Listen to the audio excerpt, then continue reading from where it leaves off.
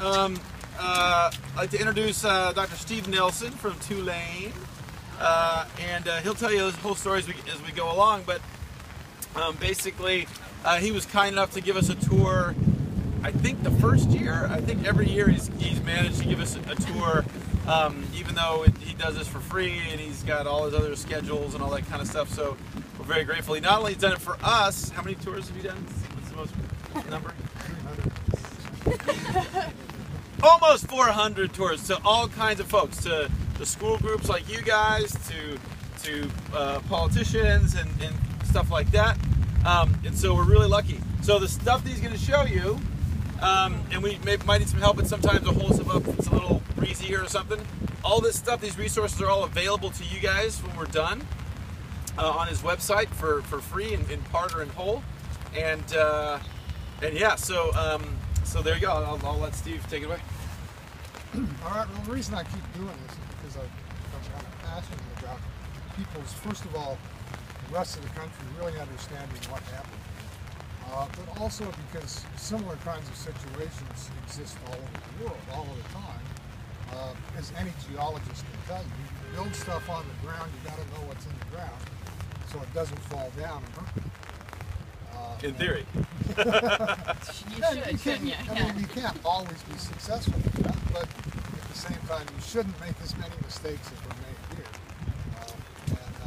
Although Katrina was the driving force behind the disaster that occurred here, it wouldn't have been nearly as bad had there not been lots of mistakes made.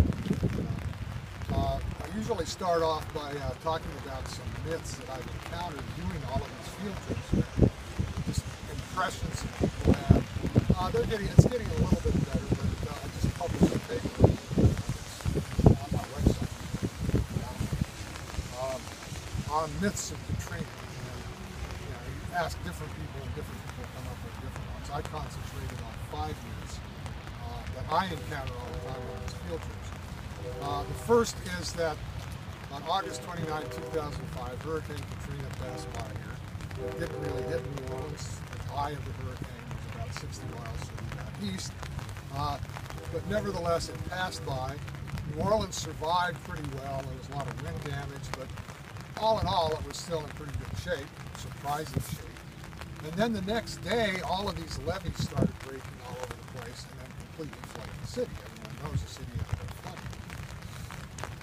flooding. Now, that's the story I believed for those first few days. I evacuated. I take my own advice. If it's contagious, I'm dying, get the hell out, right?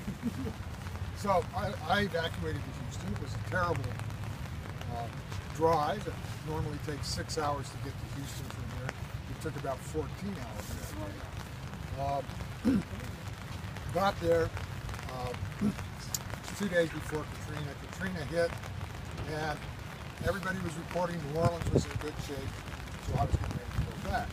So the next day, that's Tuesday morning, on Monday morning, I got up on Tuesday morning, ready to pack up and come back to New Orleans, and turned on the TV and said, wow, all of these levees are broken all over the place. All right, well, the reason that it was reported that way is because after the hurricane passed, all of these levees actually broke at 10 o'clock in the morning as that hurricane was passing. On Monday. On Monday, yeah.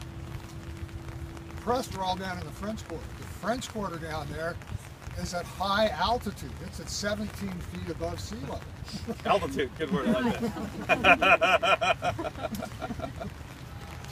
And the city's pretty flat otherwise, and it took a while for that water to get on the edge of the French Quarter. It never flooded the French Quarter, but as it got there, then people realized that these levees had breached.